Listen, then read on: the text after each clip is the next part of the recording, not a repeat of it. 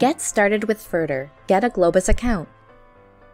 Any researcher affiliated with an eligible Canadian postsecondary institution can deposit data into the Federated Research Data Repository, or as it is commonly called, FRDR. This video will help you get started so that you can submit a dataset to FRDR. In this video, we'll show you how to get a Globus account. Globus software is used to transfer large datasets to FRDR. Your Globus account will be your FRDR account. Let's get started. Let's set up a Globus account. Access the FRDR website. Click Login in the top right corner. Select Login from the drop-down menu. This will take you to the Globus website.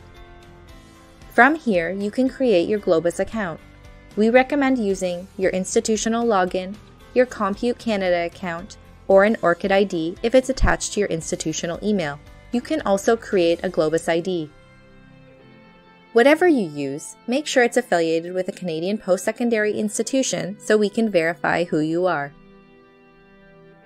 You will be prompted to complete the sign-up process. You now have a Globus account. We recommend getting the Globus Connect software in order to efficiently transfer files. Have questions? Visit the FRDR website, www.FRDR-DFDR.ca.